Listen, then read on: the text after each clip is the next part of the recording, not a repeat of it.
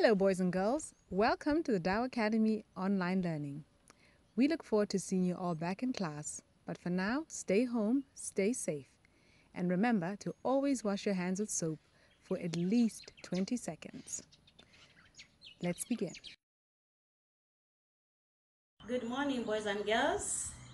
I'm Mrs. Shindano. I'll be taking you through maths today. Before we start our lesson, we are going to sing a song. And the song goes like this. The hands on the clock goes round, round, round, round, round, round, round, round, round. The hands on the clock goes round, round, round, all day long.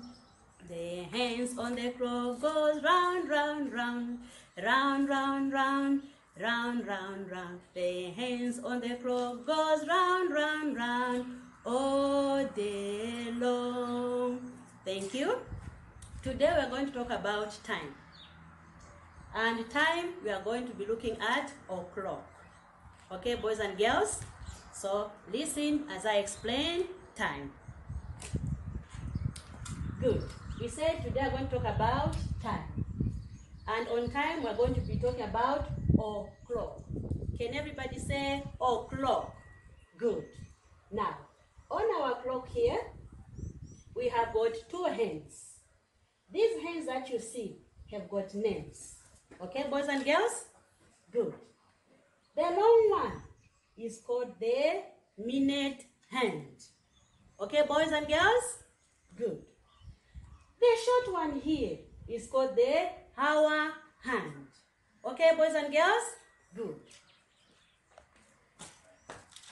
I said the long one is the minute hand. And the short one here is the hour hand. So you'll be seeing these two on your clocks every time. Every time when you are doing maths and you are doing time, you'll be seeing these two hands here.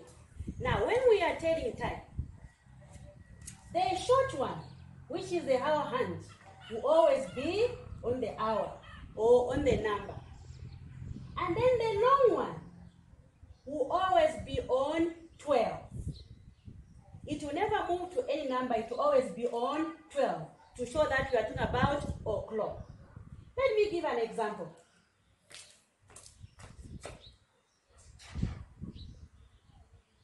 Good.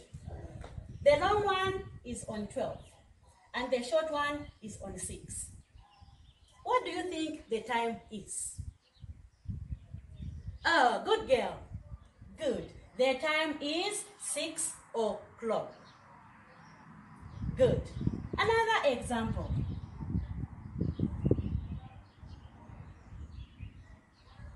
The long one is on 12 and the short one is on 8.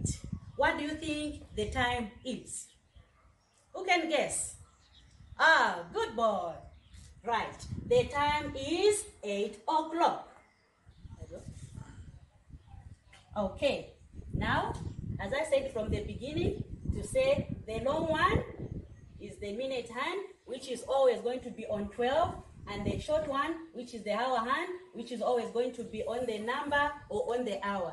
Remember, the long one should always be on 12. Okay, boys and girls? So we are going to do our exercise, and you are going to tell me the time which is on your clocks, which are right in front of you in your books. Okay, boys and girls? Thank you and all the best.